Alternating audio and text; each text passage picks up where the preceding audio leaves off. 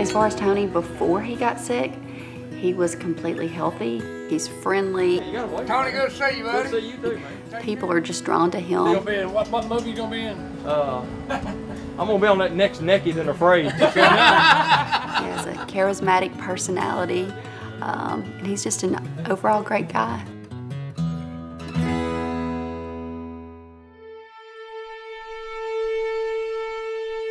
I'm gonna say it was in around April to May of 2011 when the first symptoms, I'll call them now that I know they were symptoms, of the scleroderma hit me.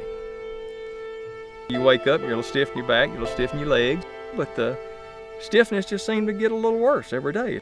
By the time we realized what was going on, you could literally touch a line on his arm and it would be like concrete. You're hard as a rock everywhere. I mean, you're drawn up in a knot, and you're just hard as a rock everywhere. You could have walked up to me with your pocket knife, stuck me in the arm, never got a drop of blood.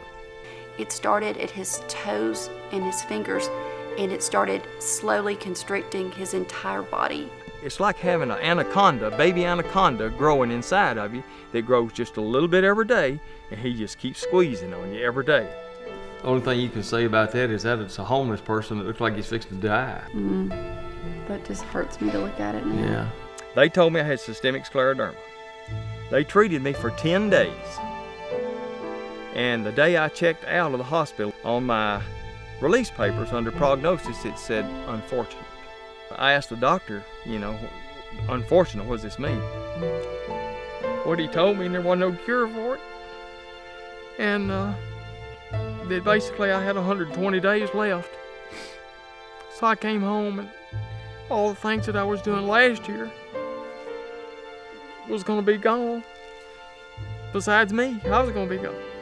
I basically prayed that he would live or that he would go on and pass quickly without any more struggles. He was in terrible pain. And after we got through the initial shock of that for a few days, I guess, my fiance Missy, she said, "We're not stopping here." She said, "There's got to be an answer somewhere."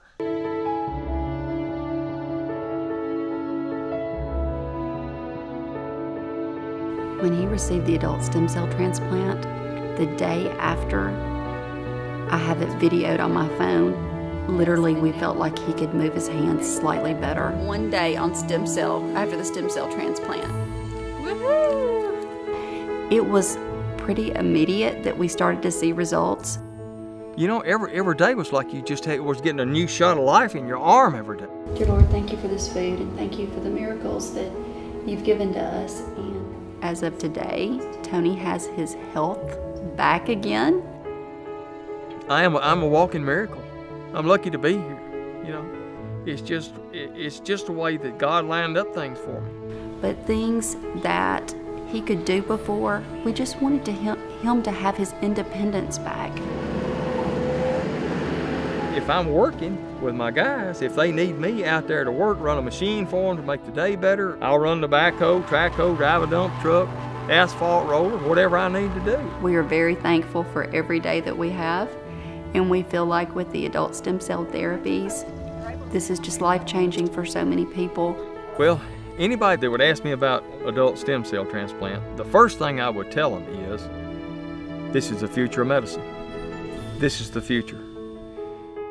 My name is Tony Underhill, and adult stem cells saved my life.